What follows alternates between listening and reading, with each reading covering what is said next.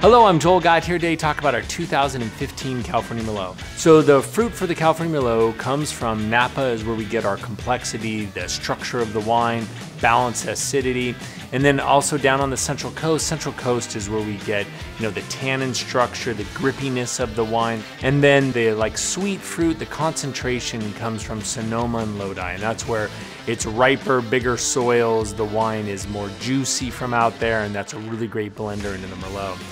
In 2015, across the state, it was an incredible vintage, really low yield. And the reason we got low yields, and you want low yields, are for concentration.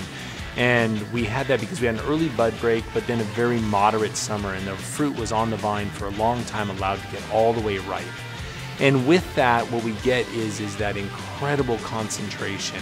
After fermentation, our barrel program is 25% new French oak to give it some sweet French oak, and then the balance of it are 2-year-old used barrels that help the wine oxidize and age, but it doesn't really then add too much oak flavor into it, because Merlot, it's a little more delicate than Cab. You need that, a little bit of oak, but not too much.